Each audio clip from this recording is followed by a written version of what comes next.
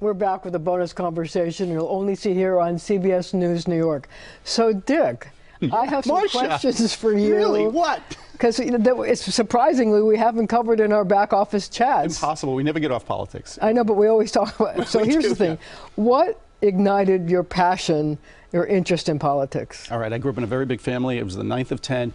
We had the 9th of 10. The 9th of 10. Fun fact. We had fights in my family constantly about politics. When I was very little, it was the end of the Vietnam War. Then it became Watergate, and it was always between... Did you ever win any of these arguments? I never won because I had 3 older brothers and 4 older sisters. So how the hell are you going to win anything? Now they say I just talk too much in general, but it's good when I'm on your show. No, the bottom line is that was the thing. You're still laughing. Never mind. I love you. Yeah, thank so you. Here's the thing. Do you have a favorite politician that you've ever covered? I think you and me have talked about this before. It's hard not to say Ed Koch. I agree with you. Yeah, I mean, for all the reasons in the world. And remember, for me, Ed Koch, I obviously wasn't at the beginning, and neither were you in '77. But not only after he got out of office, but for many years, we would go to his office on 6th Avenue and do interviews with him. And there was always extraordinary brilliance in his mind. He was really a smart man. He really was. And cared about it. Cared about it and cared about everything to the end. 12 years in office, went through so much in his life. A pretty extraordinary man. Do you have any least favorite politicians? I do. I've got a list of very long, but you know what I think Erica is saying now? We're running out of time. I always listen to Erica, you know? Erica is the producer of the show. The best. And she's going, I can't believe Marcia asked that question. Yes, okay. Okay. She knows I wasn't going to answer. So if you had a chance to have dinner with any politician, any political figure, alive or dead, who would it be? You know, this is going to sound like a weird one, but Fiorello LaGuardia. He had such a fascinating life.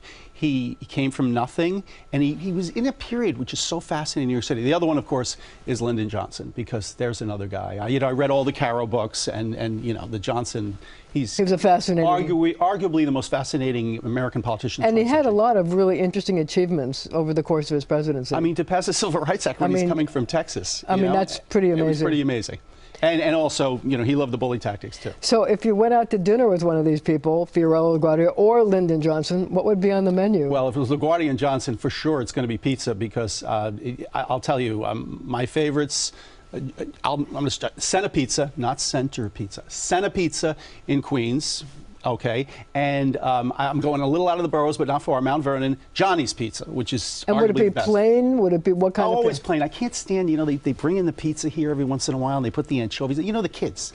I don't eat salad pizza. I eat pizza. You don't eat salad pizza? That's not pizza. Oh my God! Do you believe we got to this, Marcia? We never get to this level. What are we doing? Okay, well, when you were younger, what did you want to be when you grew up? Oh man, I wanted to be not annoying, and I never achieved it. I was just, I don't know. I was never like, I kind of like the media and politics, so something there. When I was 12, my sister said, you should run for Congress. I said, could I get out of grammar school first? You know, like, okay, we'll work on that, you know. But no, glad I never chose politics. This is a great medium, it really. Well, so you get to do politics without having to actually run in politics. That's what they say about people in the media, Marcia. That's what we do. All we do is pick on people. That's what we do. Oh, we don't pick on people. We just tell the truth. Yeah, we try to. We try to tell the truth. So you do. I'm curious, what are you reading right now, or what have you read recently? Well, okay, I'm reading right now President Kennedy by Richard Reeves, the great biographer, who once famously said to me, I once interviewed him and said, what's the most important quality of a president who succeeds? He said, you got to know how to use people and throw them away. And I thought, wow, that's one of the best lines I ever heard. And I'm also listening to The Wager, which is that new book about the shipwreck and that kind of thing. So what do you do to relax? I don't. Oh yes, you do. No, not really. Well, I like to run. I like to work out. My wife just wants to get me out of the house. So she can relax. So where do you do your best thinking? Probably in the car, you know, in the car. But I don't think enough. That's the problem, you know, because I'm always listening to something, a podcast or something. You know, it's actually when I was commuting regularly, that would be when I would do my best thinking as well. As I was driving, people are going to go, oh my God, did you ever get in an accident? No. But you're focused and you're thinking about things, and you may listen to something on the radio, you may hear something on a podcast, you start thinking. You think, you daydream a lot, which is not good, because then you're not focusing on the present, like that woman said at the very beginning of the show. Focus on the present. Good luck with that. So what are your favorite places in New York? Well, my favorite place in New York is Fordham University, the Bronx. Oh my God! Yes, no, it's true. A commercial. And, no, this is, and my wife, we both went to Fordham. She likes to say it's our happy place. And the Bronx Botanical Garden, which is the most beautiful place in all New York.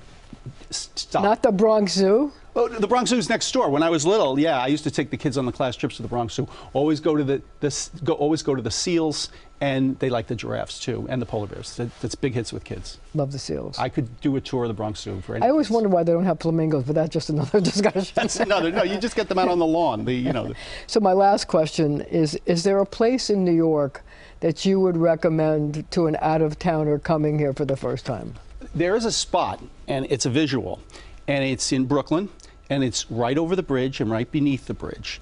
And you have this look of the city, and it is absolutely breathtaking. And every time I get there, listen, I look at the Manhattan skyline, and it always makes my jaw drop. It just does. It's corny, but it's true. Whatever it is, and to see now the Great Freedom Tower there to replace the World Trade Center, and to see the beautiful buildings we went. But who says, we don't need more towers? I disagree. The city is a constant, vibrant thing. We're still going to see the Empire State Building. You know, it's really interesting. When I was working at City Hall for the New York Daily News, I used to run across the Brooklyn Bridge 3 times a week, early in the morning. And when I would go across the bridge and then I would run back, and I agree with you that when you're on the Brooklyn side of the bridge and you're looking at the skyline, it is right of Lower Manhattan. Unbelievable. And then the other great thing that's happening in this city, and I would tell a tourist, and you tell people out of town, go to all of these new observation decks. They're expensive, but they're all fantastic. They really are. Whether it's the one at One World Trade, or I've been to the Edge. I haven't been to the new one above 30 Rock, but are you going to go on the beam? I'll go on the beam. How far do you got to drop? You know, it can't be. You know, it's probably like 15 feet, right? No, it's big. It's it's not 2,000 feet. By the way, do you know that picture was staged? No. Yes, the picture was staged, and it was above the RCA building. Everybody thought it was the Empire State Building, but it was the RCA building, and it was staged.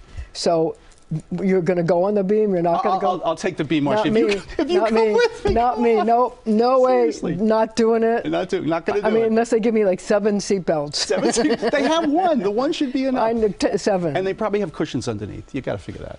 Dick, I really am so happy you joined me. Yes. Thank you for being here, and thank you at home for being with us as well.